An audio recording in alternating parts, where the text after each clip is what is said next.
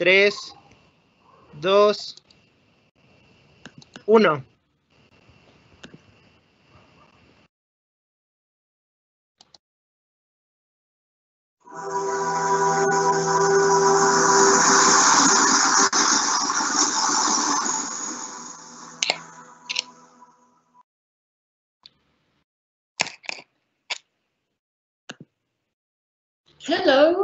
Hello everybody.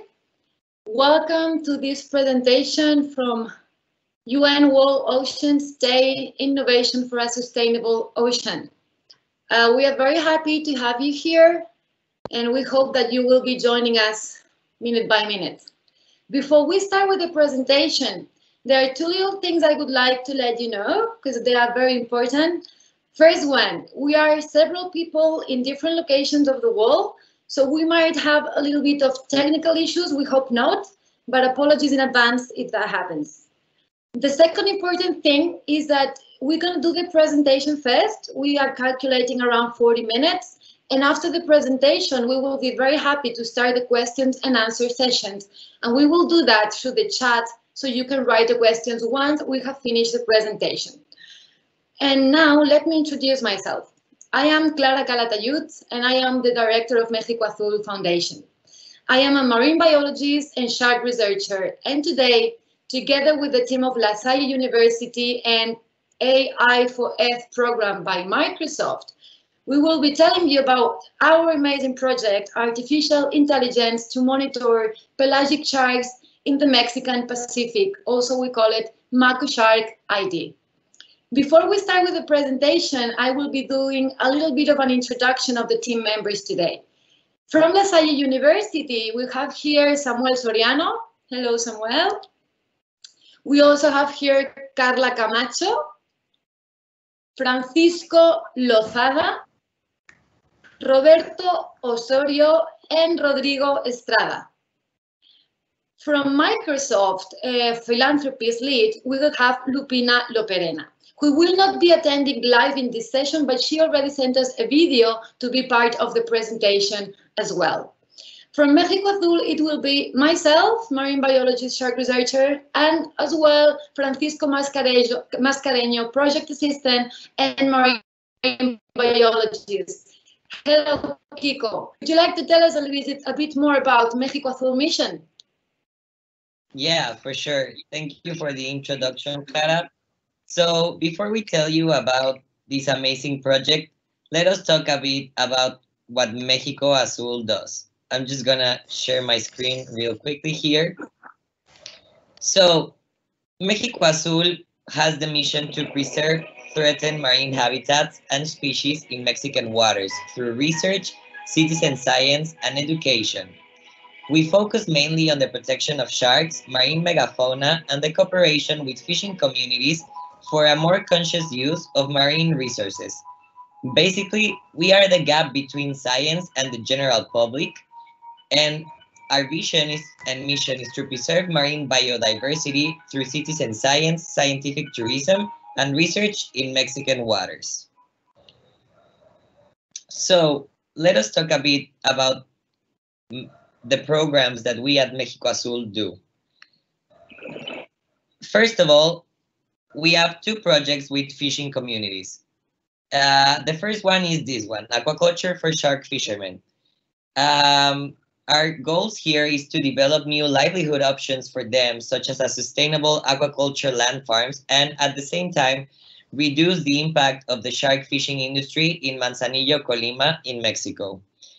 With this project and with the communication with the fishermen, we were able to do this study about shark meat toxicity, where we, thanks to the fishermen, collected tissue samples from 3 different species of sharks and analyzed the concentrations of marine pollutants in them. This particular study has already gave us some results, and we're almost about to publish our first scientific papers about it. But today we're going to talk about our main program, which is pelagic shark monitoring in Cabo San Lucas using a research platform as methodology. So Clara, why don't you tell us a little bit about this project? Of course. Let me show you a little bit first. We are doing this project, which is one of the biggest projects. It is focused on citizen science for shark conservation. So let's place ourselves. We are doing this in Cabo San Lucas, which is in Baja California Sur, in Mexico. This is a very interesting area. As you can see here, this is the tip of the location. That's exactly the point that we are doing our study. Why Baja California Sur is such an interesting point for conservation, especially for sharks? Well, the Baja Peninsula, as you can see here, it is surrounded by two waters, by two mass waters. One of them is the Pacific Ocean. The other one is the Gulf of California or the Sea of Cortez. There are different characteristics that make this point, Cabo San Lucas, this tip of Baja California, a very interesting point, almost a natural laboratory. And these are the influence of two important currents, the North Equatorial Current and the California Current coming from California. And also the Sea of Cortez, the Gulf of California, has a very specific bathymetry. Like the bottom of the ocean is very sharp and there's a lot of like deepness and very interesting formations. That is what creating a high habitat variety. And also because these two important currents getting together in this top of the Baja California, we have high productivity. So if we put all of this together, at the end of the day, the result of high variety of habitats, high productivity is biodiversity. So in the Sea of Cortez, you can find 30% of the whole marine mammals of the world. And around 40 shark species, which is like 20% of the whole shark species of the world. But exactly in this area, that's why it's a perfect scenario for us to study pelagic shark species.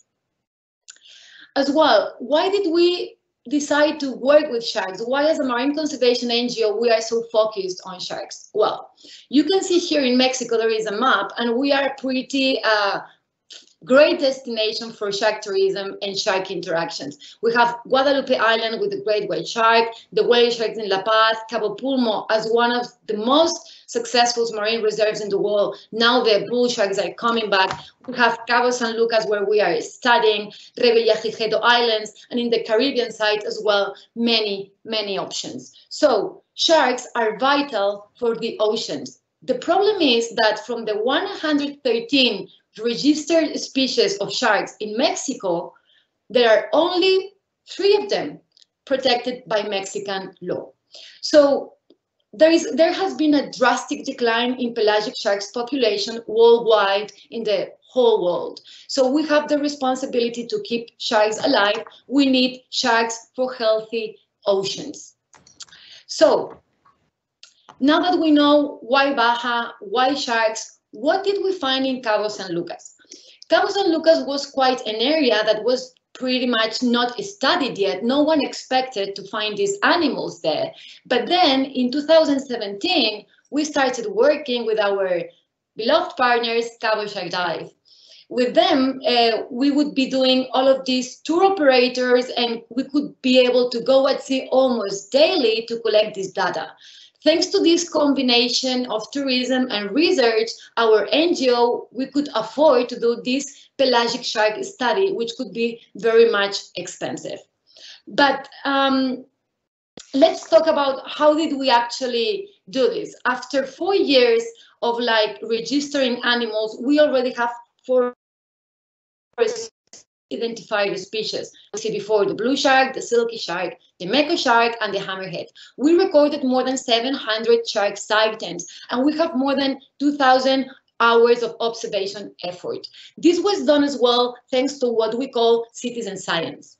Here we have Miguel Angel Constantini, Jacob Brunetti. They are the founders of Cabo Shark Dive, and this is what they do. They take pictures of the sharks at every tour they organize, which is almost daily, except from now, which we are still not allowed to go at sea.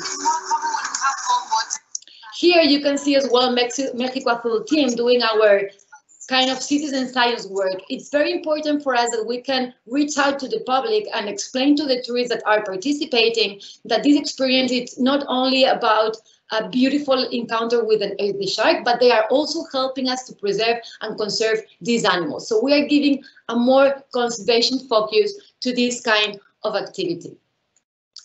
I think that was the main thing about the tourist platform, getting the research information for the tourist platform. But as I said before, we have seen 4 main species. So why did we decide to go for the Mako shark? And maybe for that, we could, let's Kiko explain us, why did we choose actually the Mako shark as our main focus species for this project, Kiko? Okay, so let's talk about a little bit of that. Let me just share my screen real quick. So as Clara said, after 4 years with Cabo Shark Dive, with more than 15,000 pictures of each of the species, we were like, okay, what can we do? However, due to the difficulty and time-consuming process for us to organize, prepare the pictures, and actually do the photo ID and potential subwork, we had to choose one of the species to start the project. So that's why we decided to do the Mako shark. But why the Mako shark? First of all,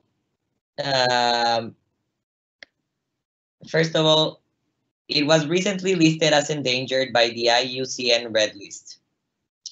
Then it was also included recently in Appendix 2 from CITES by a proposal of Mexico. Then, after the blue shark, it's the most fished shark in the whole world. So it is highly vulnerable. And why is it highly vulnerable? Because of its life history traits. For example, long gestation periods, which take from 12 to 18 months. They don't have a lot of babies. They only have like between 6 and 13 with an average of 8 babies. They reproduce once every 2 or 3 years. And also females take a lot of time to be sexually mature. They take about 19 years. So with overfishing and these life history traits, the recovery time of their population is really low, and they're really, really vulnerable to human activities. Also, as we said, their fish stocks, the Mako shark stocks globally are overfished, except for one in particular, which is the North Pacific stock. Coincidence, Mexico is in the North Pacific stock. So here is why Mexico is so important in the conservation of this particular species of shark. We have the last stable populations of Mako shark swimming in our waters, so it's our responsibility to protect them. So, so when we were working, Clara, what were the research questions that we had?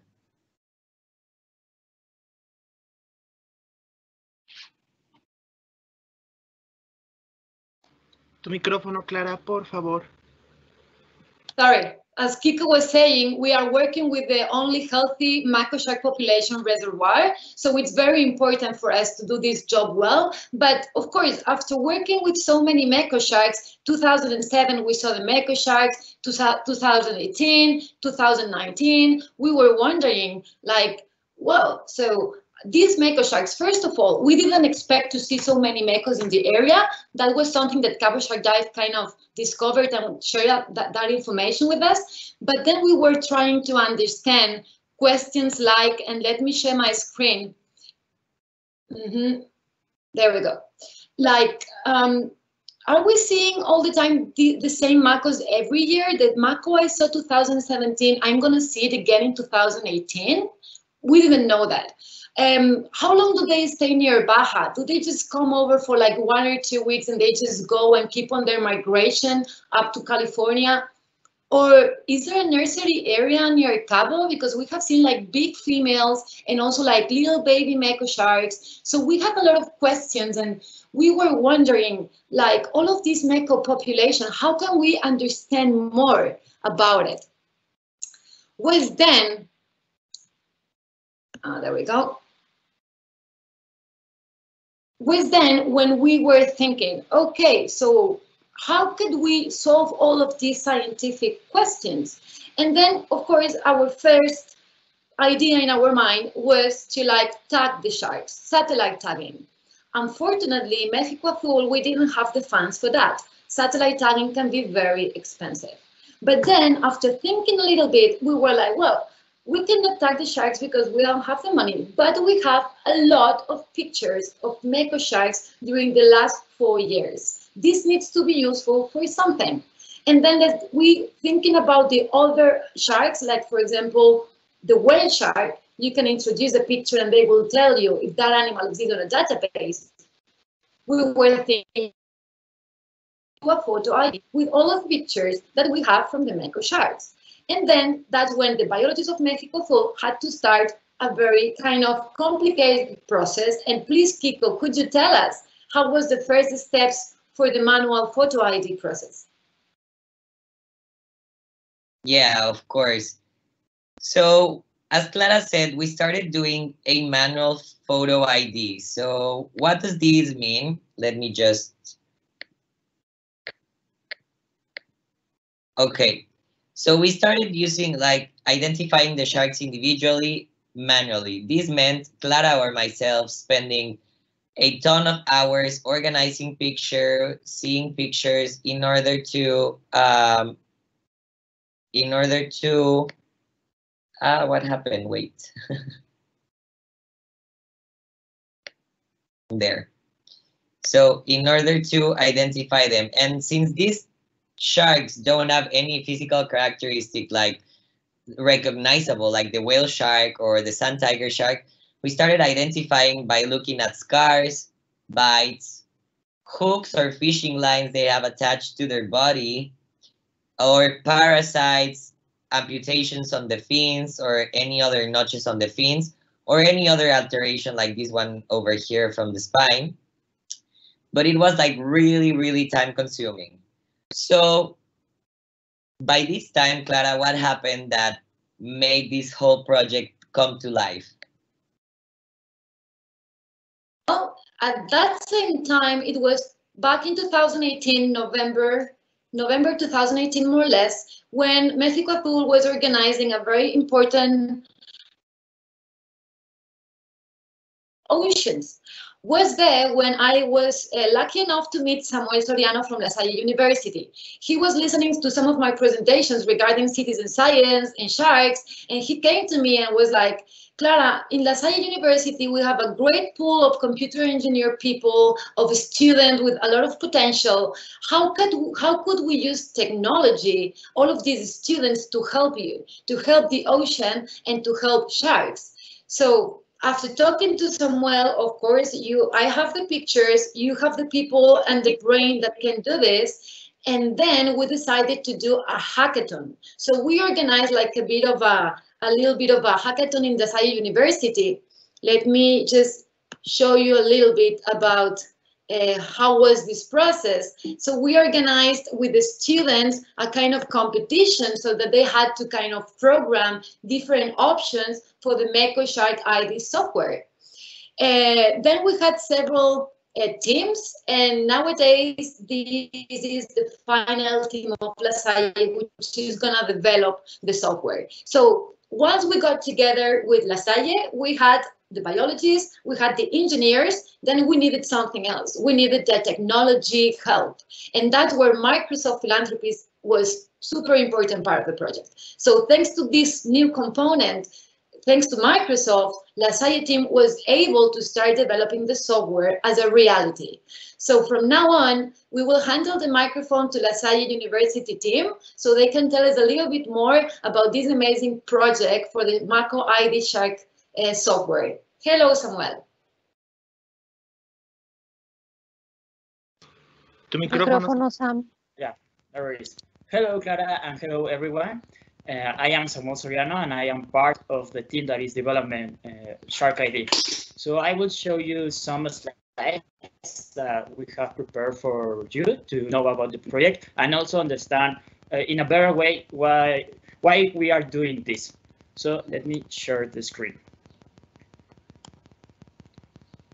So first of all, Shark-ID uses three main types of technology: machine learning, computer vision, and artificial intelligence. And this is really, really important because these technologies are going to save a lot of time to the marine biologists to processing all the data recollection that they have. So why is this so important? Because AI is a really new technology entering the conservation world. And this means that it's going to revolutionize all the processes have been doing. Why? Because these technologies are going to save a lot of resources for the conservation programs and also a lot of time.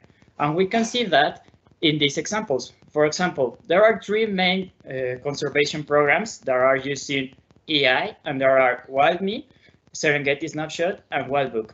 They use data recollection and photo analysis to know what species are in the ecosystems.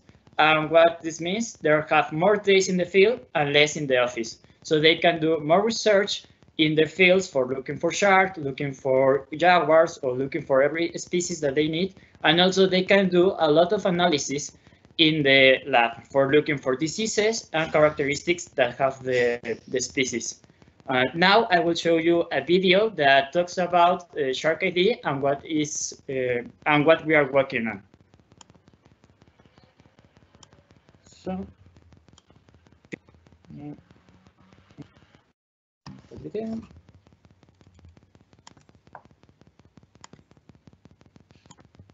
there is going. Don't worry, Sam. These things happen when we are live. It's part of it. Why it doesn't sharing the video? There you go. There we go.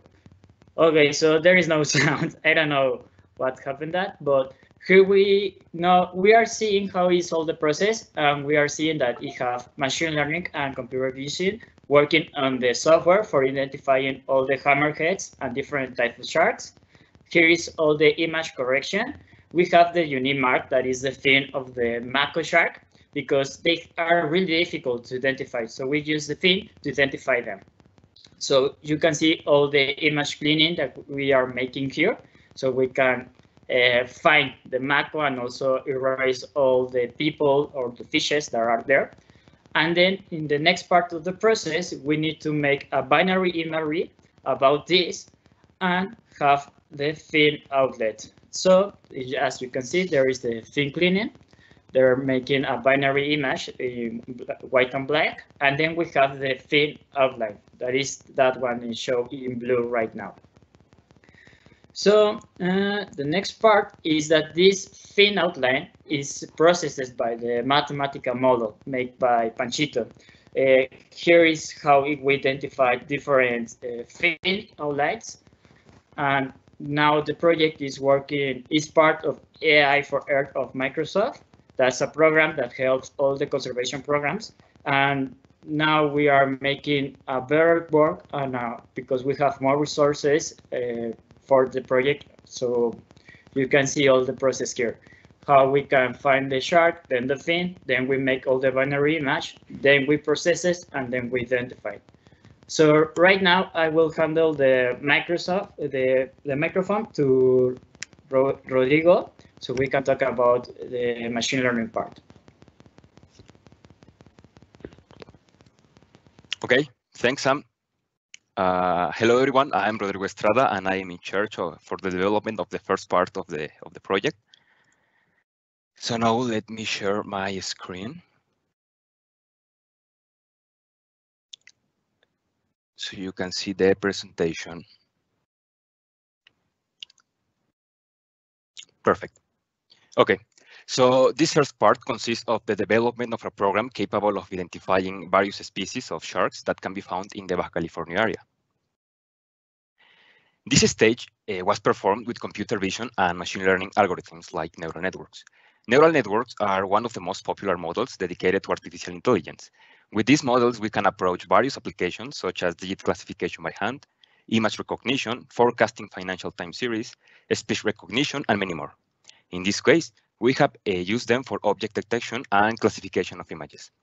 This means, given an image of a shark, the computer will try to say if the object in the image is a shark and what species of shark it is. But how does this work? Okay, the first thing we did was to collect images of the different species of sharks to identify them. We collected a total of 300 images for each species of shark. We are using supervised learning. This means that at the beginning we have to teach to the computer how a shark looks like. Therefore, after get all the images, a labeling was carried out for each species, indicating for each image where our target is and what species of shark it is. Once this is done, the ML model is trained. It is in this part where the computer tries to identify a shark. In the end, we have a model that is capable of identifying and locating a shark within an image and classifying it among these 4 species with which the model was trained. The project focused on the Mako shark, which does not have a characteristic that can be constructed easily to be able to make the identification. Therefore, we decided to use the dorsal fin, assuming that each shark has a different shape of fin. So, in the next step, another machine learning model was trained following the same steps as the first, but in this case to identify the dorsal fin once the species has been successfully identified. So, right now, we are working on one of the most complex steps, which is to remove the sea floor from the image and extract only the fin outline. For this part, we are currently working on a new methodology, where machine learning is being used again, but this time with a different approach. Now we are trying to implement image segmentation. Segmentation in the field of artificial vision is the process of dividing digital image into several parts or objects. Thus, in this case of the fin, with segmentation we are dividing the image in several layers of depth, which could include in the first layer the background of the image, in the second layer some additional object that could be seen in the image, and in the third layer the shark fin. Once you have these 3 layers, only the fin is removed, therefore obtaining a binary image with the fin in white and the background in black. But as I said, we are still working on this new method. So now Roberto will talk about the current method that we are using for extracting the outline of the fin.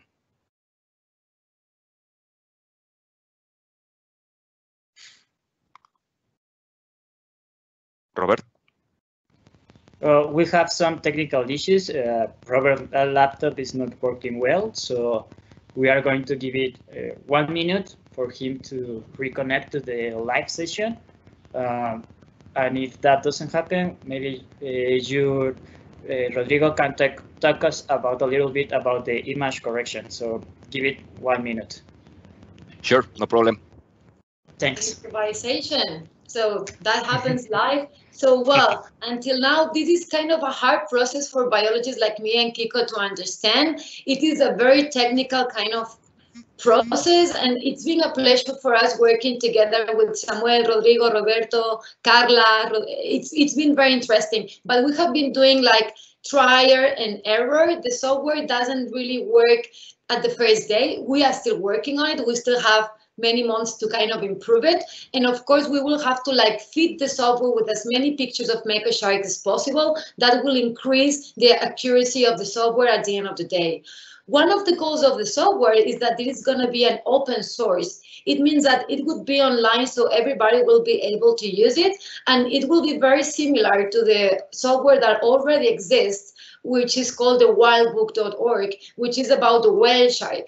If you ever find a whale shark in the ocean, you take a picture, go to this website, you introduce the picture, and the picture will tell you whether this whale shark has been already classified and identified, or is a new whale shark for the database, and therefore a new whale shark of the population for the marine biologists. So we are trying to do exactly the same process with the Mako shark. The Mako shark is much more complicated species to do this because, as they were saying, there is no specific pattern coloration. There is like no changes of the color between the gills, like it can happen with the great white shark. So that was, and it still is, the biggest challenge to identify the Mako sharks by a photo ID progress. Let's say as well that Mako shark, we have the short fin Mako shark, the long fin Mako shark. We might not be able still or never to make a difference only with the photo ID. That will be a very big question at the end of the day. Samuel, are you already back with your... Perfect. Yeah, we have Roberto online, so he can talk about the image correction. Hello, anybody can hear me? Hello? Yes, we can hear you, Roberto. Sure, thank you very much. I'm so sorry for the technical complications. Hello, everybody. My name is Roberto Osorio de la Cruz. I am a mechatronics engineer and developer in this project called Shark-ID. As part of this team, I work doing image correction, a process that is necessary to clean the photos that biologists and photographers take while they are working on the field. This process has to remove all the unnecessary information from the image. Every photo will contain extra information or entities that we don't need to identify the shark and will make it much more difficult. These elements can be, for example, humans swimming with sharks, animals from different species like turtles, and also elements associated with light and water movement. But how does it work? An image, it's an array of pixels. Everyone has its own information about colors. As you could see in the last step, once the computer knows what exactly is a shark, the software cut the section from the photo where the animal appeared. After that, other trained model identify the fin and repeat the process, cutting this section from the image and focus only on the fin. We apply different image filters to every single photo to change the properties in pixels and to make it much more simple every time. Once the extra information are eliminated, we obtain a binary image of the fin that is much more easy to process by the algorithm that extracts the border of the fin. This element is the key for the recognition software. This shape will work as fingerprint for sharks, making possible the obtaining the necessary information to identify them. There is an extra element that must be considered. Before sending the image to the next step and to the next part of the process, this problem is called copepods. Copepods are parasites that grow over the body of the shark, covering different areas. As you could imagine, these parasites grow over the fin and can increase the error of the software. It's because of this that it's necessary to eliminate this information from the image and complete the blank spaces in the very way possible. Now that we have the border of the fin, it's time to take the image to the next step, and Francisco is the correct person to tell you about it. Thank you. Hi, I am Francisco Lozada. I'm sharing my screen. Okay. I'm head of mathematical model. My job is to take the perfectly clean image that Rodrigo and Roberto processed. Now, as shown in the third illustration, this is a binary image, which has two channels, black and white. Then I find the edge of the dorsal fin in the image to work with a line. This border can be represented as a numerical matrix, 0 if it is black and 1 if it is white. Well, the images come with different sizes and angles, so I transformed them into a 1x1 square and spread them all over the figure. What is this for? If the photograph was taken at an angle, the fin can be concentrated on one side, but with this process, we will no longer have that problem. Once the images were normalized, I fit an unique and unrepeatable equation for each shark with the help of an artificial neural network. If the equation found equals another, then we find an image of an individual that we already knew. If it doesn't match any equation, we can be happy because we have found a new individual. In the illustration, we can see multiple equations for individuals. Please note that there are 4 perfectly defined layers: blue, black, green, and red. Each color represents the fins of different photographs of an individual. Thank you. Hi, my name is Carla, and I'm in charge of software infrastructure. First, I will share my screen.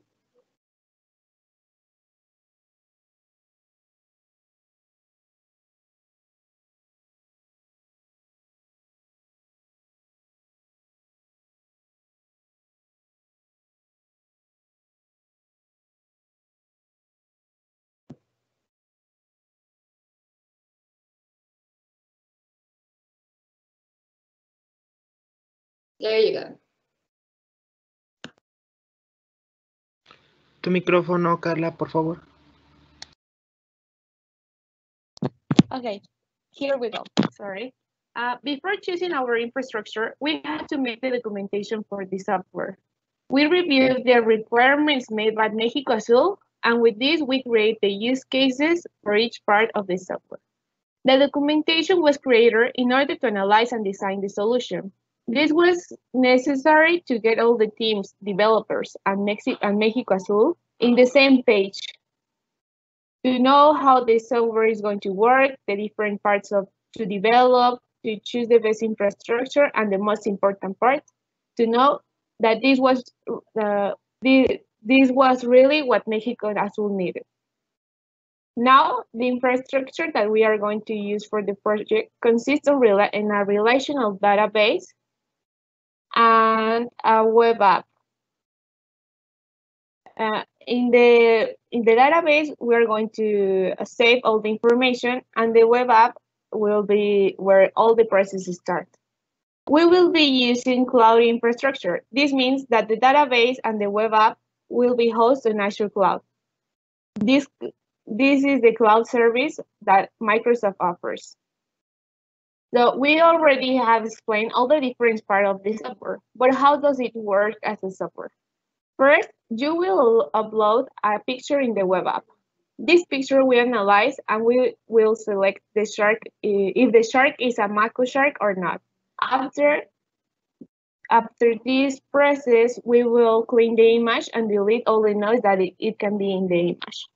Then we will crop only the fin, and that will enter into the polynomial network and pass to the final step. That is identify the shark. The result, you will see it in the web app, and it will save the information in the database.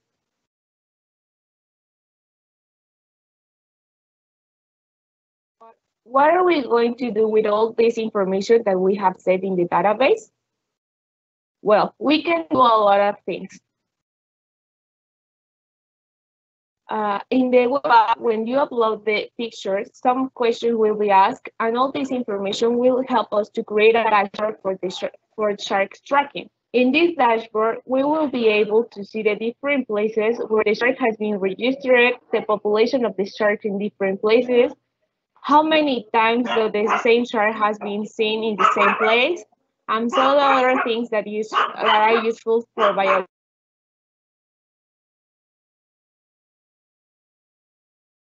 Of course, the main purpose of our software is to help biologists, and this is the reason why we are creating this software.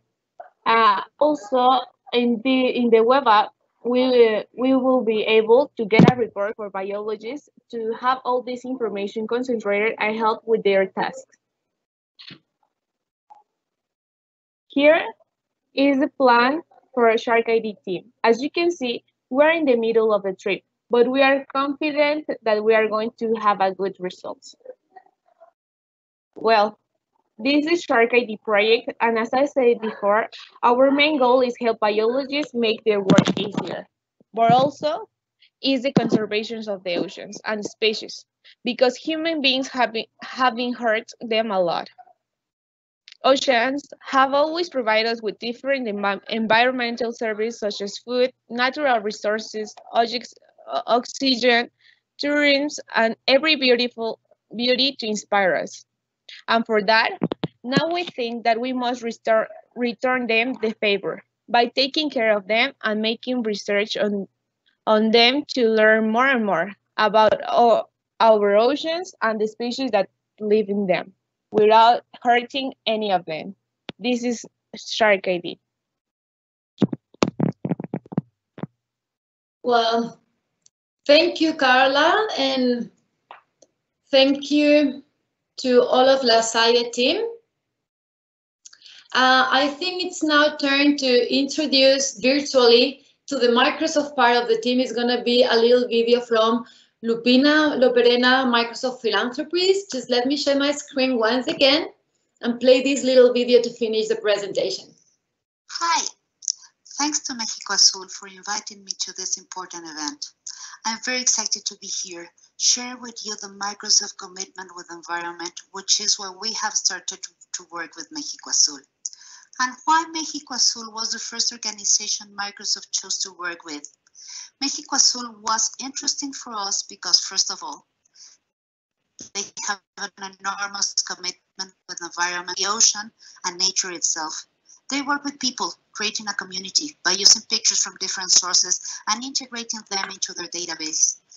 We at Microsoft Within Philanthropies have a program named AI for Earth, which was created to empower organizations to support projects that use artificial intelligence to change the way people and organizations monitor, model, and manage Earth's natural system. I'd like to emphasize that to date, we have awarded over 500 projects within 81 countries, and we are committed to growing this community of grantees with Mexico Azul as the very first member in Mexico. Why was Mexico Azul a perfect candidate to be the first AI for Earth grantee in Mexico? They were looking for ways to do their labor in a large scale and with large impact.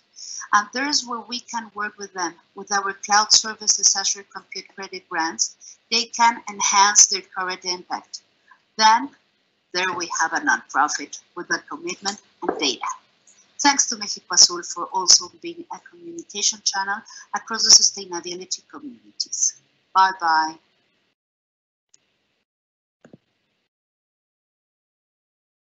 Goodbye, Lupina. Thank you for the video. It was great to have you all here for today. And I think we made it 40 minutes almost exactly. I'm pretty happy about that. And maybe we should start doing the questions part. I don't know if we have any questions here.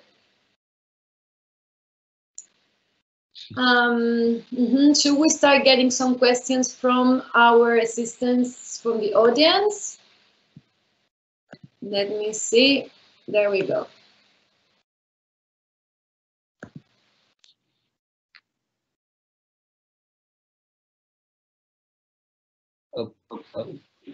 Are you guys seeing any questions? Well, it is, yeah. Well, I'm going to read one question here. Congratulations for the amazing work. Thank you very much. We're doing our best. And is it possible to replicate this process in other places? I'm in Brazil, and it would be a dream to learn and work with you for the sharks here. I kind of not really understanding the question. If there are Mako sharks in Brazil and you find them, we can go with you, take pictures, and use the software to make our database greater. If you have any question regarding this, how we could cooperate with other Mako sharks or even shark sightings in the world, please, you can write an email to us.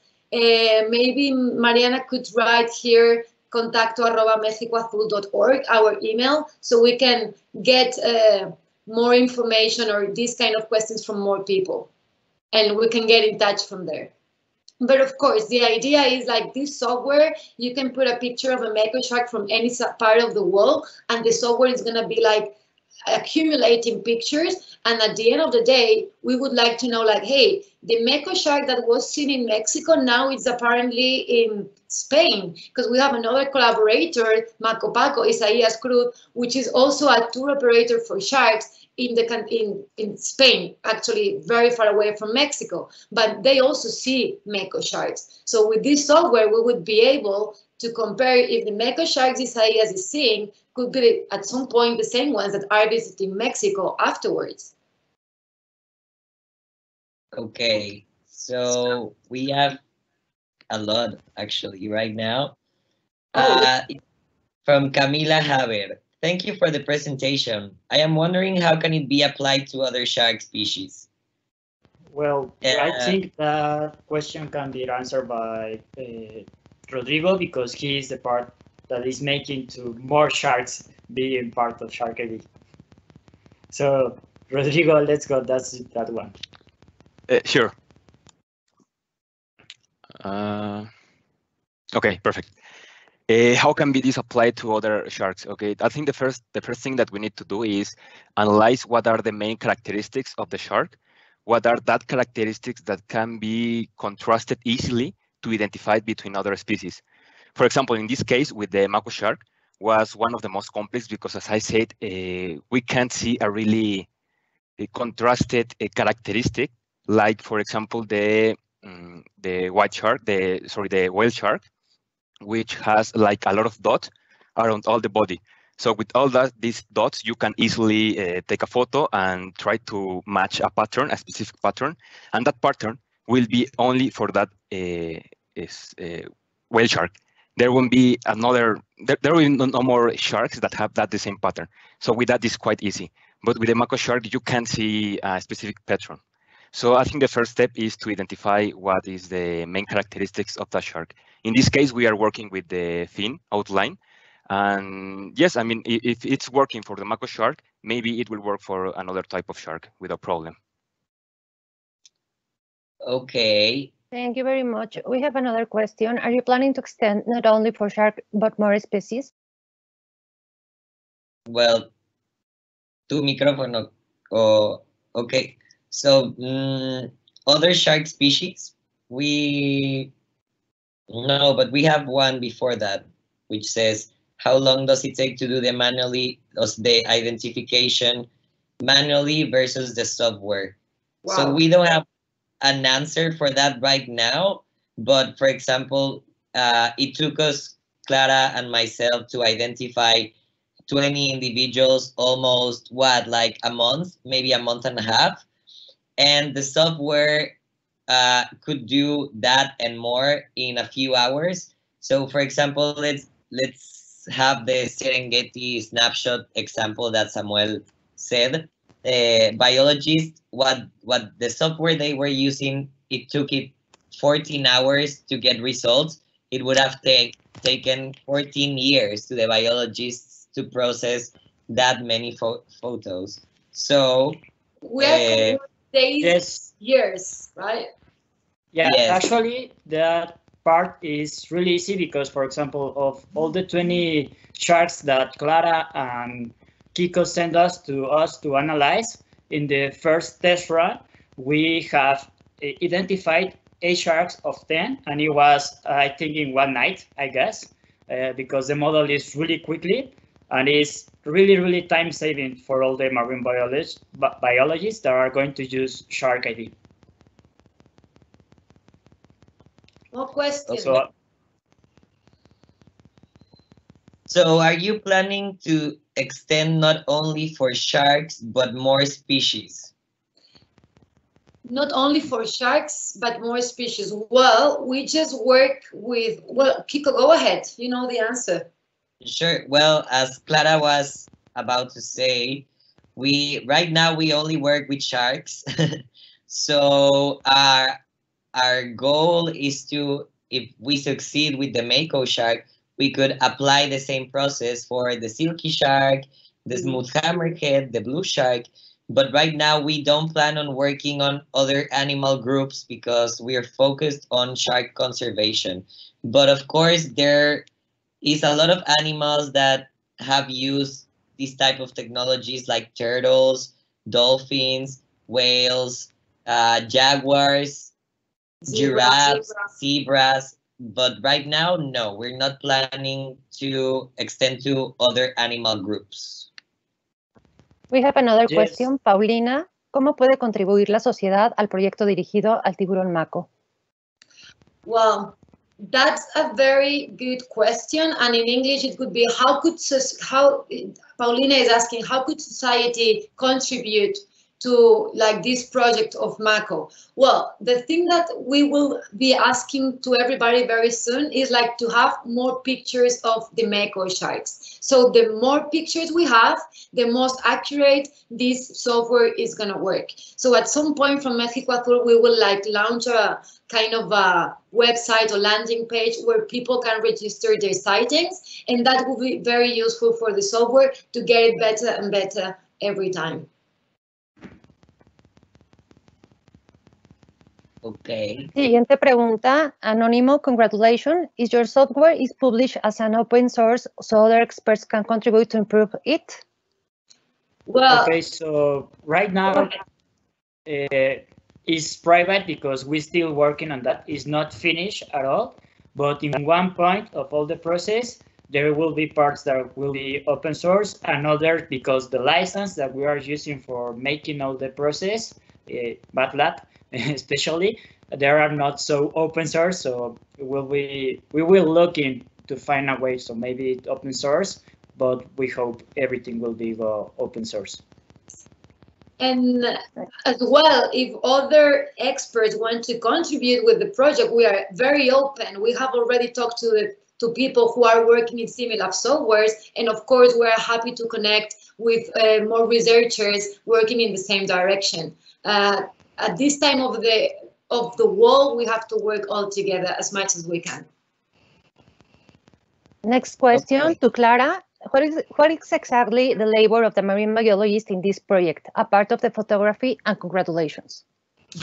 Well, as biologists at the beginning, I mean, so it's like that is born after 3 years of work. The biologists at the beginning, we were going to Baja, seeing the area, and we didn't even know if we were going to find enough sharks in the area. Thanks to the collaboration with Cabo Shark Dive, we were able to be at sea every day. So the biologists, we were collecting data, not only the pictures, but oceanographic information, conditions of the ocean, a little bit of temperature, sex. We have a very specific data sheet for this kind of information.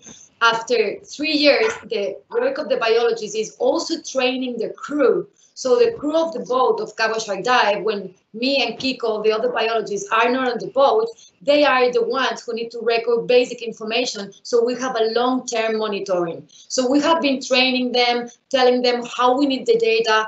When someone is working with citizen science, when researchers are working with people which are not very used to record information as a scientist, it can be very challenging logistically. So it means the biologists were training the crew, collecting data, processing all the pictures. The pictures, they would come like in raw, in a very high quality file. Then Kiko and I would have to select them, which every shark tour, we would have 200 pictures that we have to filter. And as well, we also need to understand, once the software is going to start working, we also need to understand how is the Mako population kind of feeling in Baja California. Are we seeing juveniles, adults? So this is going to help us to understand the dynamic of Mako sharks when going through Baja California. So our conservation goal at the end of the day with this software is to detect whether Baja could be a key point for the Mako shark population worldwide. Thank you, Clara. Another question, Jose Luis Funes. Mr. Funes, thank you for joining us. Congratulations, it's a great project for our Mako sharks. My question is, how's your view of the Mako fisheries after CITES inclusion? It's better the situation, or it's the same? Well, that's a very nice question. I would like to share that information. Maybe Kiko can add some more things. I think that was a very important point that the Mako shark got into CITES, because it's the only population, healthy population of the world, is the Northern Pacific population of Mako. And thanks to the proposal of Mexico, this species is in the Appendix 2 of CITES. CITES is the Conservation International of Trading of Endangered Species. So this is going to help the Mako shark to don't be exported like with no documentation showing that this Mako that they are trying to export is actually legal and it's coming from the healthy population. So CITES is already a very good step towards the conservation of Mako sharks. The only problem, and I think this is not only in Mexico but worldwide, is that it's very hard for the authorities to identify like the sharks when they are about to be exported. It could be fins, it could be pieces of the shark. So because the identification of this specific CITES shark species is not easy at all, sometimes these rules, this international law cannot be totally accomplished. Isn't it, Kiko? What would you say? Yeah, I agree with what you're saying, and also I think a lot of like the fishing authorities, I don't know if in other countries, but here in Mexico, I don't know if they're aware of how CITES works and what kind of permits they have to ask the people that are trying to export that those species. I don't think they usually know which documentation they need to have to export those products. So that's another thing about CITES. I think it should be more like a generalized knowledge and not a thing that only, for example, biologists or conservationists know about, you know? Hard question. Thank you, Jose Yes. Luis. We know him. It's a pleasure having you around. Another question, maybe? Yes. Thank you. Excellent presentation. How can we use AI to find animal diseases? Guys. So, yeah, we can answer that. Don't worry. So in the last meeting that we have last week, I think we were talking with another ONG that is called White Me. They also are working with AI, and they give us this amazing idea that the image error that Roberto and Rodrigo are looking, there are all the parasites that you see in the presentation. They will be an handsome indicator to find diseases in shark. So maybe we will find a way to implement that in Shark-ID, so we can see the diseases that have the shark. But it's really cool because, as Clara said, marine biologists are really important in this part of the process because they see things that the engineers, we don't see because they know their animals. So it's really important so they can also solve all the process for making the software. Thank you, Sam. We have another question. How will this be promoted so you can get a bigger database of sharks around the world? Do you think that in the future more species will be added to the software? Before we answer that, let's join that with the next question because it basically asks the same, like if we're planning to expand the project to other shark species, other countries, or other conservationists. So let's join it. So, Clara, why don't you tell us about that a little bit? Well, as we said during the presentation, we said that in Cabo, we have kind of registered 4 main species. The first one that we are working with is the Mako shark because it's like in extreme need of protection. So that was our main goal. But after the Mako shark, we also have the blue shark, the silky shark, and the smooth hammerhead.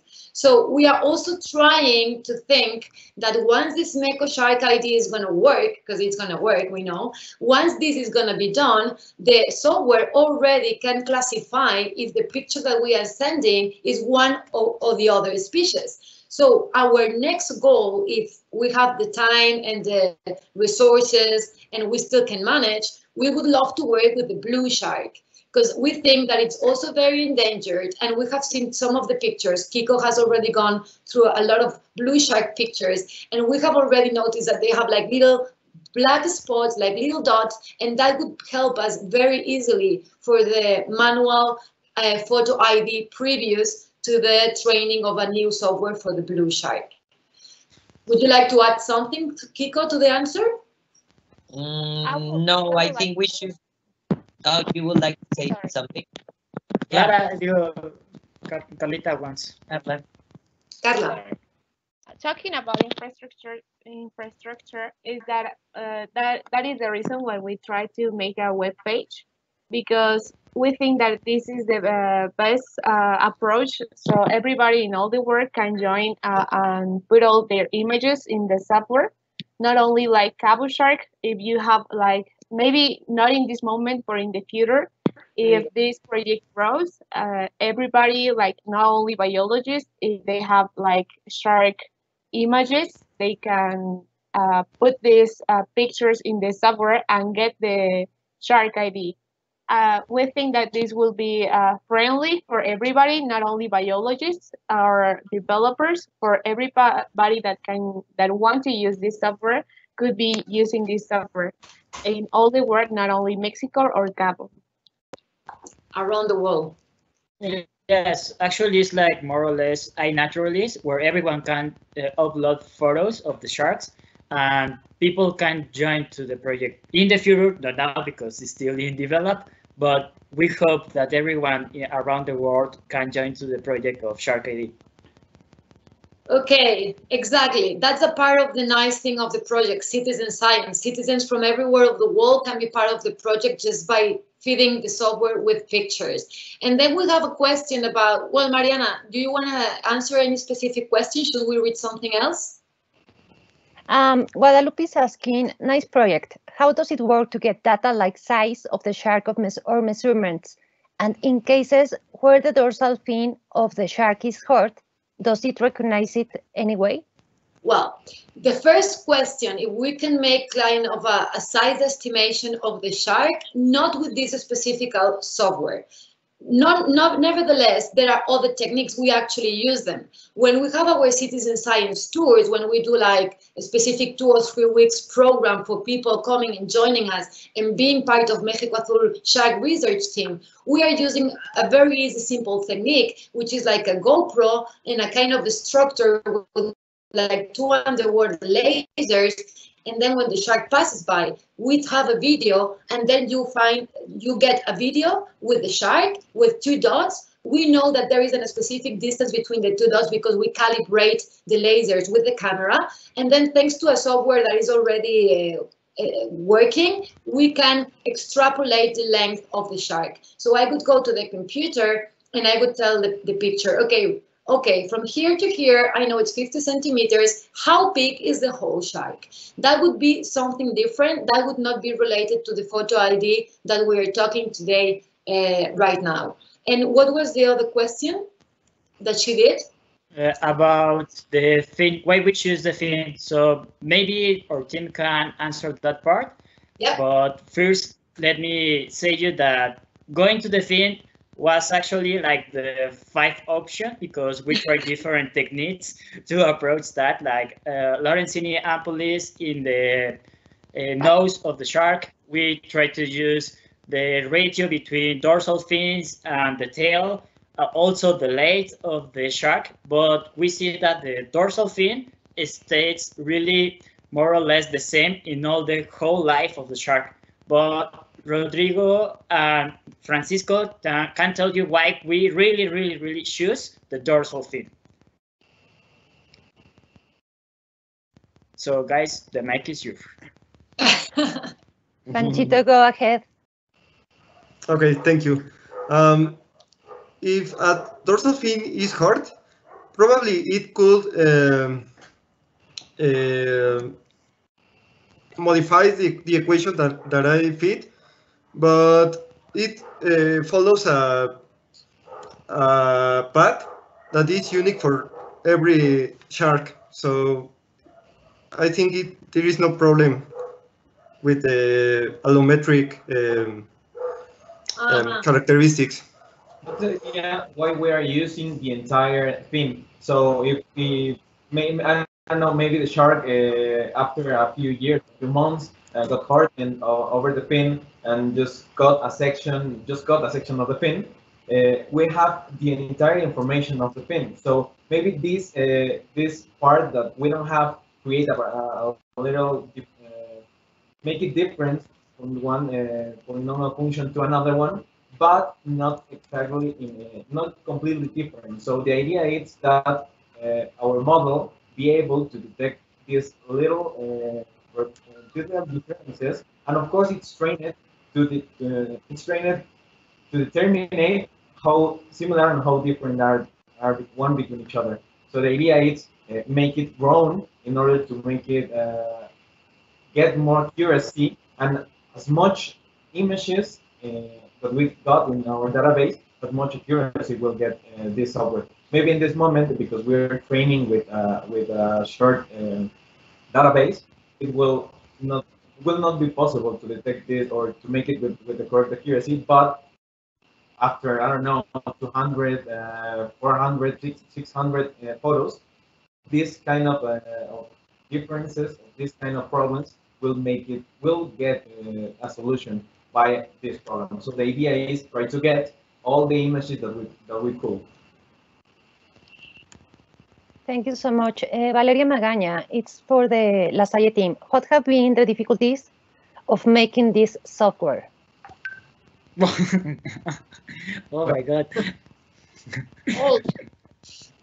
All the process. I think the hardest part was finding information because Mako sharks, they look so similar between them that it's really, really hard to find first manual identification. Also, the image correction, you can ask Roberto and Rodrigo, it was really hard. And also the mathematical model, Francisco can tell you it was a really hard task. Right now, the web page that is making Carlita is also taking some really hard parts. So I don't know if you guys want to complement the answer, but I would say everything is really hard to do.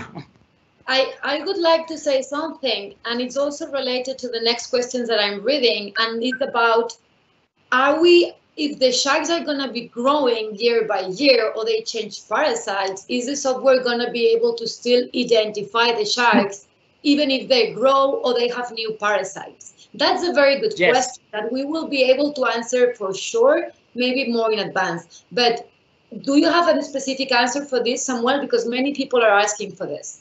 Yes, this is why we choose the fin. Well, do you want to answer? Go, Roberto. Sorry.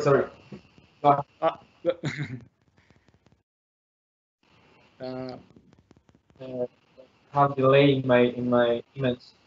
Can you hear me? Okay. Yes, we can hear you, Roberto. Last question, though. We have to go. Okay. So I will answer that one, and this is, we choose the fin because that's the main characteristic. The fin doesn't change in the whole life of the shark. It's really standard. You know, the shark maybe be 2 years, but the fin outline will be the same as he grow up, and then in 5 years, he will have the same fin outline. And this is, we can answer with security that yes, will be identifying the shark in the growing season on the whole life of the shark. Okay, so I think that's all from our part. Thank you very much to all of you. And we wanted to tell you we have a virtual ocean race starting tomorrow from the 12th to the 15th. It's the ocean race that you can do from home. It's 5 kilometers. Please visit our Facebook and Instagram, Mexico Azul, and please, you can be part of this virtual race of 5 kilometers for the ocean, and this will help us, the Salle team, and the Mako Sharks. So please, that would be very great if you could actually register for our ocean race. Thank you very much for all being here, La Salle, Microsoft, even from the distance, Mariana that you're moderating, Suriel as well from Microsoft team, Pancho, Roberto, Rodrigo, Carla, Kiko, Francisco, and everybody. It was a pleasure, and we will be very happy to keep on asking your questions, maybe on an Instagram, contact us on social media. We're going to be doing very much webinars from now on about sharks, marine conservation, citizen science, and technology for oceans. Thank you very much for being here, and if someone else wants to say something else before we go, be my guest. Thank you for you can. Sorry? Go. No. Thank you for being here and listening to our presentation and asking your questions. Every question was really interesting. Thank you. Yeah, for the whole team of La Salle, we share you our heart because we know how much all the students in our university are supporting us. You don't know, it's crazy. So You can follow us in social media, and we will be posting a little bit of the process that we have. It's always the hashtag SharkID, so you can follow that hashtag. And now we are all in different countries, but next time we meet, and I'm telling you to all of the team, we're gonna be in Cabo doing some shark interactions, the whole team. I can't wait for that. Thank you. Thank It'll be you. great. Hey, thank you. See you guys soon. Thank you very much. Thank you very much to everybody. Thank We'll see you. soon. Thank you, guys. Thank you, everybody.